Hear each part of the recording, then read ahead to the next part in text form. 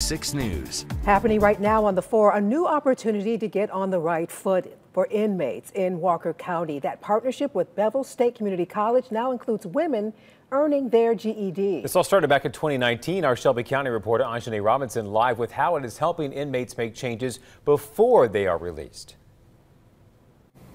Yeah, that's right, Jonathan. Sarah, the Walker County Sheriff's Office is telling me that they're working to provide a way for their inmates to have be a more productive member of society after leaving the jail. Now, this program started out as a pilot program with their male inmates, but when COVID hit, it forced the program to take a pause before they could include the women inmates. Now, fast forward to this week, and classes have now started back up again for female inmates with the hopes of the men beginning in the next 2 weeks. Now, the jail is also offering another program where inmates can earn their high school diploma. If an inmate only had a few more credits left to finish before getting their diploma, they can make up those credits in the jail.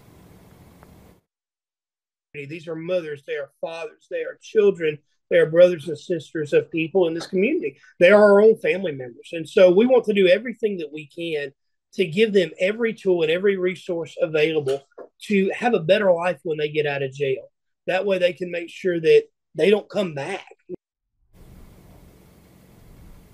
Now, if an inmate is released from jail in the middle of taking their GED classes, they can go to Bevel State and resume where they left off and earn that GED. Reporting live from Shelby County, Anjanae Robinson, WBRC, Fox 6 News, on your side.